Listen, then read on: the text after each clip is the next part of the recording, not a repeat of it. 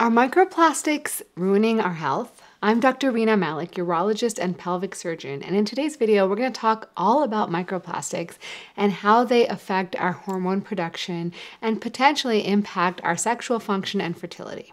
So microplastics are essentially plastics that are thrown away and they're incinerated or buried in landfills. And over time, this causes them to break down into really small plastic particles that are less than 5 millimeters in diameter. And these are defined as microplastics. Now, you can find these oftentimes in the runoff from landfills and groundwater. And to put this in perspective of exactly how much microplastic there is in the environment, 1 metric ton, 1 ton of plastic waste produces up to 100,000 microplastic particles after it's been incinerated. And over the last 70 years, we've gone from 1.7 million tons of waste in the 1950s to 348 million tons in 2017. So why do we even care about microplastics? Well, it's because they are ingested in our bodies through a few different ways. We can inhale them, they go through our skins, we can eat them or drink them.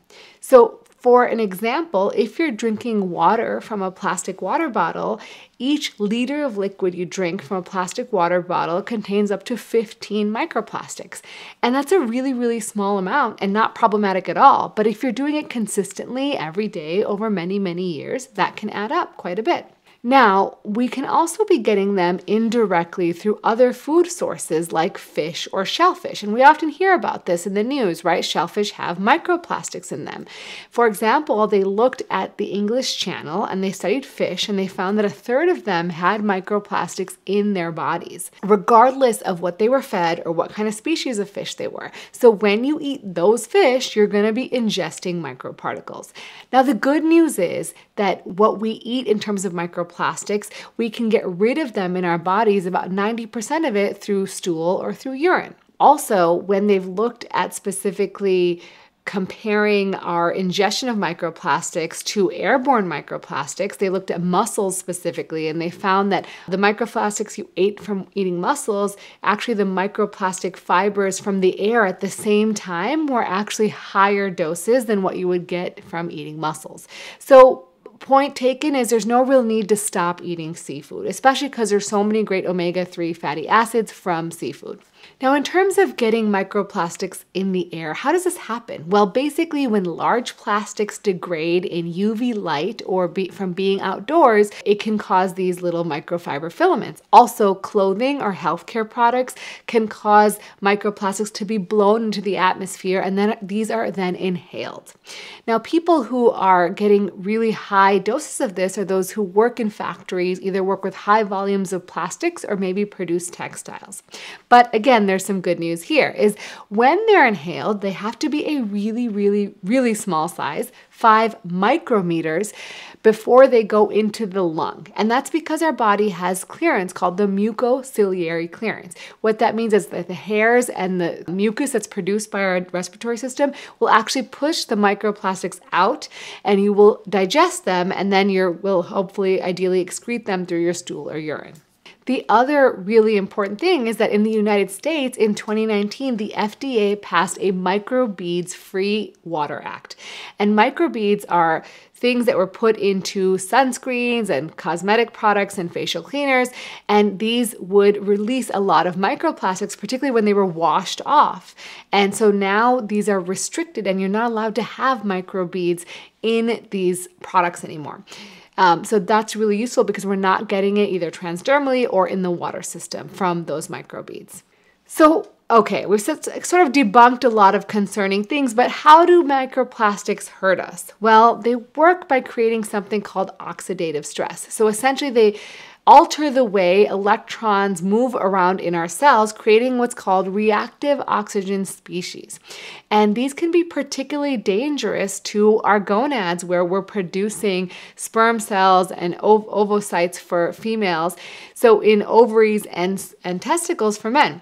And these can also create problems in the actual endocrine system because they disrupt the hypothalamic pituitary gonadal axis, which essentially creates hormones like testosterone and estrogen and sends signals throughout the body. So there's no really great human studies on the effects of microplastics.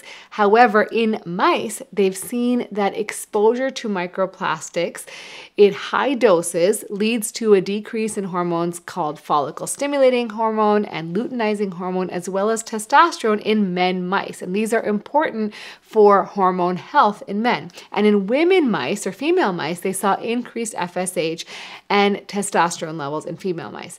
But again, like I said, we don't have data in terms of the impact on humans, but they did look at the occurrence of microplastics in 6 testicles and 30 semen samples.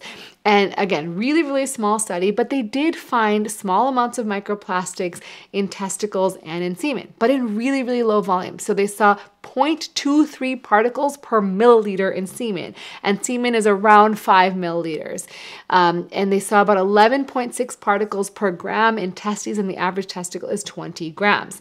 So these, again, were really small amounts, and they were also small sizes. They saw the size range from 20 to 100 micrometers. Now, this is a little bit surprising because typically we believe that to get into organs, you need to be less than 20 micrometers. But here we're seeing that, they are getting a little larger and they are getting into the organs.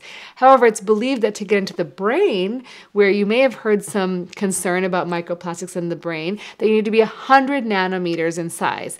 However, again, as I mentioned, there's very little data in terms of how these things affect the human reproductive system. If you had to extrapolate from mice data based on body surface area, you would need to have about 16 micrograms per day per kilogram of body weight for it to be harmful. And that's 960 micrograms for an average person.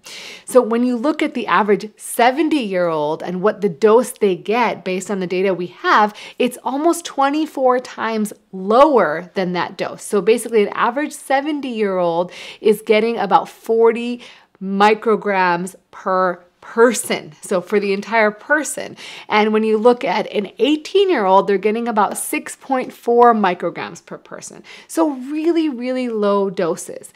However, if you live in a more populated area or you work in an environment where there's lots of plastics, you may have a little bit of a higher exposure. Ultimately, I'd love to give you guys some tips to help reduce your exposure. So number one, if you live in a place where there are still microbeads in your cosmetics or your sunscreens, make sure you don't buy products that have microbeads in them because they will increase your exposure. Number two, try to buy clothes that are made from natural products like cotton, linen, or hemp, because that will reduce shedding of microplastics during wearing and during washing. Number three, try to dust and vacuum regularly. This will help cut down on microplastic exposure in the microplastic fibers that are in the dust. Number four, avoid drinking from disposable water bottles. And if you have to drink from disposable water bottles, make sure they've not been in the sun for long periods of time because that's when they start degrading.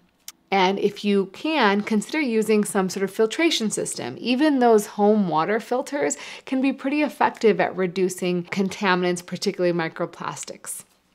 Number five, avoid plastic cutting boards. So consider buying things like wood or steel for your cutting boards. And number six, microwave your food in glass containers rather than plastic or takeaway containers. Now, I want you guys to take home from this video that there are lots of limitations in the current research. We have lots of animal data, not as much human data. So we still have a lot of work to do in terms of figuring out what dosing is going to be concerning in humans and what size of microplastics are really going to create harm.